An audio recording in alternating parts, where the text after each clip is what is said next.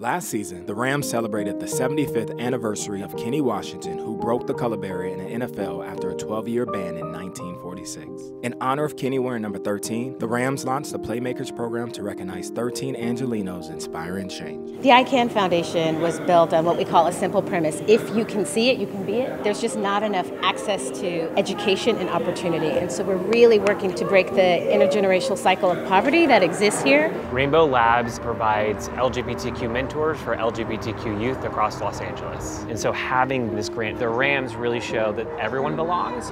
It's not about ability, it's about opportunity. Now more than ever, we have to be able to break those barriers. Being able to have an organization say, here is one vision, here's one mission that we truly believe in. They can be the next leaders in this community. For us, creating change is all of that. It's giving an opportunity to stomp on all of these preconceived notions.